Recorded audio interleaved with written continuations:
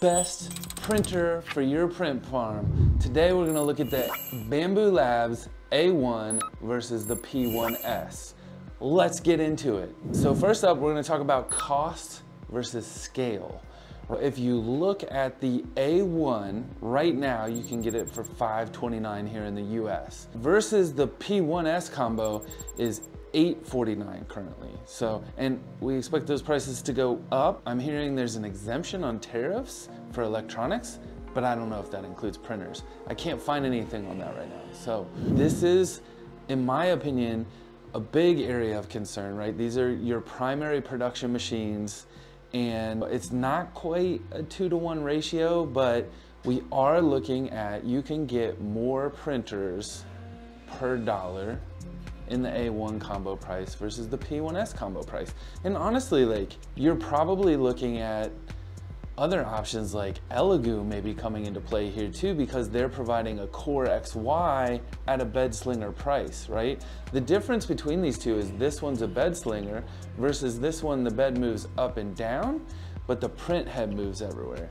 On the bed slinger, the bed moves back and forth and the print head moves up and down and side to side. So, you know, you have to have that three-dimensional movement, and how you do it does kind of make a difference. We'll get into that a little bit later. So I think the big winner here is, if you want to grow fast or you need to grow fast, your best bet is to go with the A1. Let's move on to point number 2 here, maintenance and reliability. On the side of the plus column for the A1, we have the nozzles, right? So the nozzle swaps out in seconds because it has that nice nozzle clip system. And then on the P1, you actually take the print head off. It's a little fiddly. Once you take it off, like, they have those tiny little connectors you gotta put back. They're not hard, but you can't always tell they're like all the way in there. You just kind of get a feel for it after a while that I think it's in there. And then the fan starts running on the print head or whatever. So not the best kind of feedback system or tactile feel, and it's enclosed, right? So it's a little harder to work on it. You can pull it down, you can take the top off, that'll make it a little easier to work on. The A1 is just like open, right? So I don't really have to mess with it much. I pop a front faceplate off and I can see the nozzle right there. The other thing with the P1S is they have a complete hot end assembly, or you have to like take it apart and put in like you have to like thermal paste the thermistor onto it. You don't have to mess with any of that on the A1. So definitely point A1 here. The other thing to me that is great, I love the AMS, right? So this thing up here versus the AMS Lite, easier to load. These guys, I tend to have motor slippage problems a little bit more. It could just be that I have way more of them, right? I only have 4 P1Ss, way more. We're up to 12 A1 combos. So definitely like 3X, so maybe that's why it's more noticeable to me. It's definitely something to consider, but on the flip side, I have all kinds of problems with the AMS system itself, because like if the roll isn't full enough, it'll kick up when it's trying to pull the filament. And if the roll is sometimes too full and it's like slightly off track, it'll wiggle to one side or wiggle to the other. And then like that puts too much pressure on the pulling motor and it'll just stop and be like, oh, we're jammed up. Like, it could do it, it'd be fine. Or another one that I sometimes get is like, if the roll is too full, it seems like the roll doesn't roll back fast enough to keep the filament on the roll, and it starts to roll up into this like top dome and then gets all tangled around, and then you just gotta like snip it because it gets all bent. It's terrible. I can't tell you how many times I'm like trying to get a print out fast and I've just run into stupid AMS issues with this thing, which does kind of suck because I want this to be the better machine for the print farm, because is that Core XY. And I think that does lead me to my next point. You know, we have had nothing but struggles with certain prints. So here, I'll get a little bit closer. I print this tiger out. This is from Matt Meyer. He's a great model. It takes forever, by the way. Lots of color changes. But he has these like custom supports that he painted in, and they just pop right off. Excellent.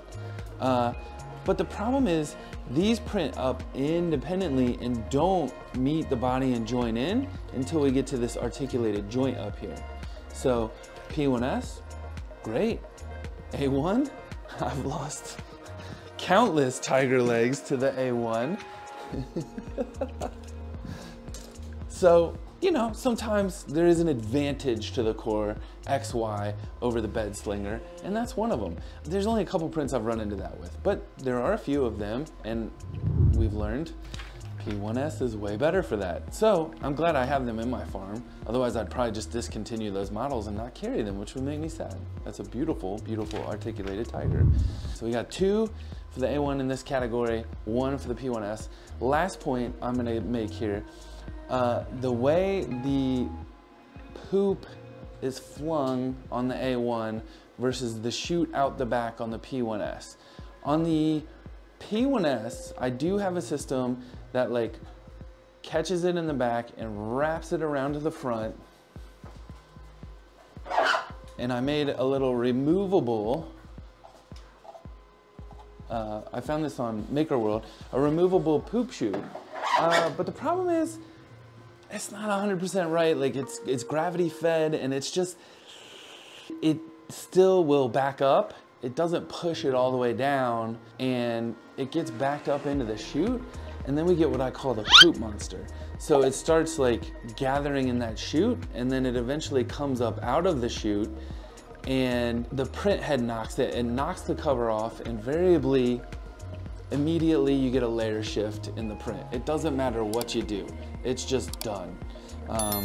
You might as well just cancel it. I'll put a little clip of what the layer shift looks like. It's subtle, but it's not something I'm gonna sell to customers. So we end up B grading it, and it's like, that was just a waste of filament. And for what? It's just, it didn't manage the poop properly. The number of layer shifts I've had because of poop issues on A1 is 0. I think we could run into problems potentially, but it would be more like it would drag, like the poop builds up, almost like a mound of ants trying to get to something. And then eventually I could see it would like fling hot poo into the poo that's there, and then they would kind of like get tangled up, and then the next time it went, it might drag it back onto the plate. Like I wouldn't want that, but honestly, I haven't run into that. So I don't know. So point in favor of the A1. So in the maintenance and reliability category, I'm gonna say A1 again. Price A1, maintenance reliability A1. Last big point here, workflow simplicity. So I have been trying to do everything I can to speed up the workflow. I work a full-time job, and I do have people that come in and help me run this business because I couldn't do it. And one of the things that I want to be able to do is make the entire workflow of our print farm very easy for people to just come in and take over a job. And one of those is, you know, teaching them to load the filaments. It's definitely easier on the AMS, like I said, to load those filaments. But the biggest piece is the touchscreen on the A1 versus the P1 touchscreen is here. The touchscreen interface on the P1 is terrible. It's awful. And to make matters worse, I literally just filmed a B-roll where I pulled the filament out, put it back in, and just tried to hit reprint on the last print. It doesn't want to do it because it's like, I don't know what that filament is. You've changed it since the last time we printed this file. Huh? Filament runs out, man. Like that should not be a feature. We need to fix that for sure. And I don't know that you can without the touchscreen. So the nice thing is on the A1, when you're going in, you can like tell it, oh, I want to print this file I printed before, and it'll be like, hey, you need to tell me what colors go where, because this is what I think is currently on the AMS. And you do a little mapping sequence and then hit print. It's amazing. It's so helpful. And honestly, like people that do come in and help, they love just being able to hit reprint on something. And it's like, as soon as you finish on the A1, it's just front and center on the screen. It says, hey, it finished, okay, or reprint. And so you just clear the print or the plate and hit reprint, and it's like, boom, done, amazing. So definitely in favor of the A1 there. And I just feel like, again, the touchscreen is like easier to train people on how it all works. So, you know, I gotta give it to the A1. Again, better overall quality machine here. I think there's some little problems. I could probably figure out the poop chute problem, and you know, we could figure out some other stuff, but ultimately like price, it's just not there.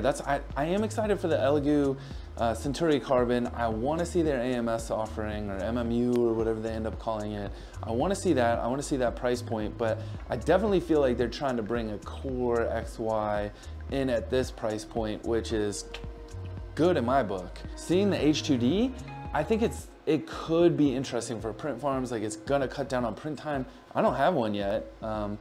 I didn't order one. I'm not sure I want to throw that cash down right now, just with the like tariff situation going on and everything. Like, I just don't know what that's gonna look like if we do hit a recession. So it's not like super high on my list. And last but not least, I will say this is a good machine.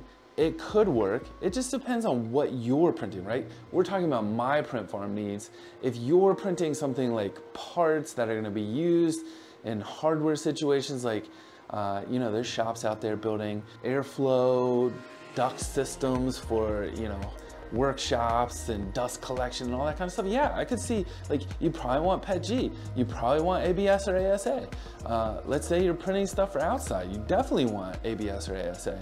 So yeah, I do think you need an enclosure at that point, and this one doesn't offer that. So definitely, depending on your business situation, the P1S or the P1P, I guess, could make sense, and then you just print some sides to put on it. But I mean, I'd just get the ready to go one, the P1S, if it were me. I've learned the less you have to do to get it up and running, the better. So, all right, that is all my thoughts on the A1 versus the P1S for a print farm. I haven't tried any other vendors, to be honest, so you know, maybe there's other points that we would have there if we were talking to other vendors, but I just wanted to look at Bambu Labs because that's what I use. So thanks for tuning in, thanks for watching, and if you have any thoughts, put them in the comments below. And if you're curious about any of the stuff that I do, I will also link to my shop, to TikTok, and you know, we'll have links to all the tools we use and all that kind of stuff. Thanks for watching. We'll catch you in the next video.